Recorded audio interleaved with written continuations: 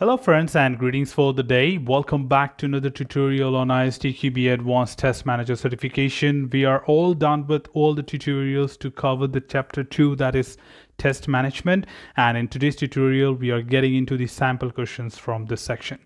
Well, to begin with, of course, the very first thing is to understand the sample questions pattern, what kind of examination questions you can expect, and what would be the head count of the same. Now, if you see right on your screen, you do have the list of all the possible topics which we have covered, and as a part of it we have learned a lot of things to be remembered, and there are certain number of questions which are distributed with the K level, that which topic will be at K4, which one will be at K3, and which one will be at K2. Don't forget, there is no K1 in the advanced level certifications. So at least K2 will be there, and there are few topics, for example 2.3.5, which does not have a specific number of question. Similarly, for other two topics, that is 2.7.1, 2.9.1. But they say that at least one question will be there from any of these three topics, so you need to prepare. Does not mean that you can skip this topic, but at least one question will be there from combine these three topics, and rest all is distributed. So what we see here is minimum 25 questions will be coming from this chapter in your examination. So make sure that you put a lot of effort, and this is the longest chapter of this syllabus, so make sure that you are pretty clear with all the topics. It requires a lot of patience and attention to understand, but believe me, you have 25 marks with you in this particular chapter, or probably more, not 25 marks actually, because the options which require selection of more than one option, then of course they have greater scores for that. So keep an eye on that and make sure that you have got all the understanding of different topics, and then go to the sample questions. To kick off, we are taking the very first and simple question here, that is from the risk-based testing. Which of the following statements best describes how risk-based testing respond to the risk? Now, of course, you need to recall your learning from risk-based testing, first of all, that what exactly it is all about, and how do you respond to these risks when you have identified them. So you should quickly recall that, okay, there is something called as risk identification, risk assessment, risk mitigation, and risk management. Risk identification is about identifying the risk, and risk mitigation is responding to these identified risks, correct? So that's your answer. But let's look at the options here. A, when tests find defects, they increase the quality of the system under test. Okay, certainly good, but let's look at either options before we get into the details of this. B, functional testing addresses product risk, while non-functional testing addresses quality risk. For your kind information at this point, product risk is equal to quality risk. So there's no difference in that. So this option can be very well declared null and void and should not be spent a lot of time on. C, the test manager determines which test levels to apply based on project risk. Okay, test manager determine which test levels to be applied. Basically that comes to be product risk do help determine which test levels, and but so do the product risk as well. So it's just not specific to project, and this is not the best answer that could be. Similarly for the A, if you look at A, it says when tests find defects, they increase the quality of system under test. That's very good, that's true, but some non-functional risk may be mitigated early, but some may be mitigated later in the life cycle. So it's just not about finding the defects, and that does not help you to just deal completely with the risk-based testing to respond to that. But when it comes to the option D, that is the test team designs, implements, and execute tests to mitigate the quality risk, that's the approach. That's the approach what you follow in order to mitigate the risk which you have identified earlier, and you try to make sure that the executions does not show any kind of failures. If they show any kind of failures, you do realize that you have found them as a part of quality defects and resolve them. So the right answer here is D. The test team designs, implements, and executes tests to mitigate quality risk. And this we have covered as a part of our tutorials during this session. The next question is 2, and here I'm taking a different example that you can also expect the comparison between the approaches, and they may ask you to do match the following. And do remember that I'm not covering a lengthier scenario-based questions just because it will take a lot of time to discuss and analyze and understand. Don't forget, this examination is for 3 hours. So do not just expect that I will be doing a lengthy scenario-based questions here, because reading the scenario itself will take around 15 to 20 minutes of time, then going to the options, referring that back. So it will definitely take at least 30 to 40 minutes of time to discuss and help you understand that how to solve it. But don't worry, the more important thing is the tutorials which you have covered. So you can go through that and look at any of the scenario based question. And this does not mean that I'm only covering simple questions from the examination. Does not mean that scenario based question will not be there. It will be there. It's just that time constraint. I cannot get into all the depth right here during this particular tutorial. Okay, coming to the question number 2, consider the following test strategies. So you do need to remember and recall your strategies. We have 7 standard strategies which we have followed and we have learned about. We are just talking about one-line definitions to do a match the following concept here. And we have got 4 strategies with us: analytical, methodical, process, and consultative. It's a very straightforward thing. You just have to remember what each one of them does and then where it is the best applicable and you apply to that. So we have got on the other side, on the right side, that what are the test activities example, and we just do have to do the match. So which of the following correctly matches test strategy with the example of a test activity appropriate for that strategy? So let's start matching them. I think number 1, let's start with analytical, which is risk-based testing.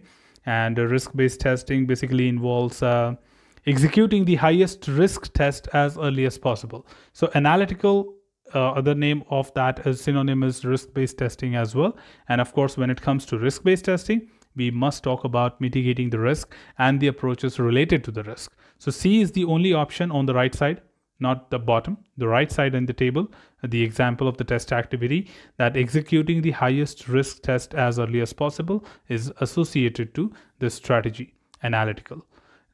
2, methodical test strategy. That is going to be acceptance criteria for a user story, which is methodical specific, like Agile. This happens only in Agile, that you write acceptance criteria for the user story, but does not happen in any other methodology. So of course, methodical test strategy basically stands for method specific activities which you perform. C, process compliant test strategy. Now we are left with only 2 options, A and D. Let's see. So process compliant should go to clicking through all the navigational link on a web page. That is process compliant, because process compliant is all about the navigation or process within the application, and you completely stick to that. So if your process is working fine, your field or your application is validated. So D, and of course now we are remaining with 4, that is consultative test strategy, testing a user provided list of internet browsers. So user provided, that means a consultant will provide you the list of activities to be performed, and you just strictly follow that and deliver the same. Well, in that case, the right answer here with this particular match the following is D. That is 1 goes to C, analytical goes to C, methodical goes to B, that is defining acceptance criteria. 3, that is process, goes to D, and consultative goes to A. So the right answer is D. Let's look at one more quick question here. And of course, this is a small scenario driven question, but definitely will help you understand what could be the possibilities. But this is very, very simple because I wanted to keep an eye on the time here for the tutorial, but you will definitely have a longer scenario as well. Number 3, assume you are a test manager on project which is following an agile lifecycle. The testing strategy is a blend of risk-based testing, process compliant, and reactive testing. Developers are following known agile best practices, including automated unit testing and continuous integrations. You are estimating the system test effort required for a particular iteration by your test team. Which of the following statements correctly describe how you should carry out estimation in this scenario? So this question is completely from a test estimation point of view. And here they're asking you to select 2 options. So whenever you see options more than 4, please look back into the question, because when you have more than 4 options given to you, then they are at least asking you to select 2 or more. So be careful. If you go wrong with any one, your answer is wrong. Or if you don't pick other one, you still are wrong. Okay, you don't get any marks for that. Okay, so I hope we first got the understanding of the scenario that number 1, it is working in Agile, and we are using a testing strategy which is a blend of 3 different approaches. And over that, we are trying to do automated unit tests and continuous integration, which is very common in Agile methodology. And this time we are doing the test estimation. So the question is from estimation. Let's start with the option A. Consider the average effort required for identified risk in the past iteration. Of course, that could be one of the possibilities to talk about, because when it comes to the estimation, because considering historical values and averages for estimation is one which is recognized as an estimated technique. So if you remember from the tutorial, we have discussed that brainstorming and several other things which you can make use of. But more than that, of course, the past experience, what you had with certain recognized risk, will definitely add a lot of value to do a exact or accurate estimation. So A seems to be one as right option. B, allocate time box test session for each identified test charter. Of course, in Agile, we make use of exploratory testing a lot. So test charter is actually a part of the exploratory testing. So instead of giving you directly that you should follow exploratory testing, they are making use of indirect way of asking you the same thing. So they are saying that here, that time box test session is the approach of conducting exploratory testing for each identified test charter. So test charter is also the documentation of exploratory testing. So you should know everything about exploratory in order to pick them up. And of course, exploratory is other way around called as Agile methodology, or other way around, Agile methodology is inherently called as exploratory testing. So see, B also looks pretty fine to meet the expectation of the estimation.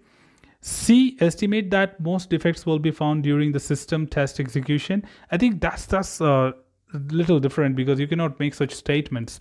As we have discussed as a part of our syllabus, developers following known agile best practices will remove as many as half the defects prior to system testing. So you don't really have to wait for the system testing, because you do have inverted test pyramid here, right, in Agile compared to the traditional approaches, and you do a lot of unit test, then little less integration and little less system testing. So you basically expect more defects to be found before system testing, not during system testing, because don't forget at any point of time that which methodology they are using. If they mention Agile, we do a lot of unit testing compared to system. But if you're doing traditional, you do more system testing compared to unit testing. So C is not correct. D, include effort to create detailed test work product documentation. I think everyone is aware Agile is all about creating brief documentation, not detailed documentation. So that's completely non-selectable. And the last option, E, assume that system test can reuse unit test data and environment. That again sounds a little interesting to look into, because there's nothing in the scenario to make this reuse necessary or likely, which is not at all relevant to the scenario. So this is not going to help us in terms of estimation. Okay, so three things to be related. Number one, that you are a test manager doing estimation. Second, you are following Agile. And third, you are following a blend of certain things here. Okay, the approaches. So three topics merged together to ask you one question. So that's how your other questions will be. And just keep an eye on the important terminologies, words which they mention in the scenario, and then pick up the right answer. So the right answer here is A and B. A, consider the average effort required for identified risk in the past iteration. And B, allocate time box test sessions for each identified test charter. Well, team, that was all from the sample questions from the chapter 2. Of course, you do have more. If you get stuck, do let me know at any point of time. I can definitely help you and assist you with your preparation. Should you have anything else, feel free to comment below. I'm always there to assist you and answer your questions. Till then, keep learning, keep exploring, keep understanding the context. Thanks for watching the video, team, and happy learning.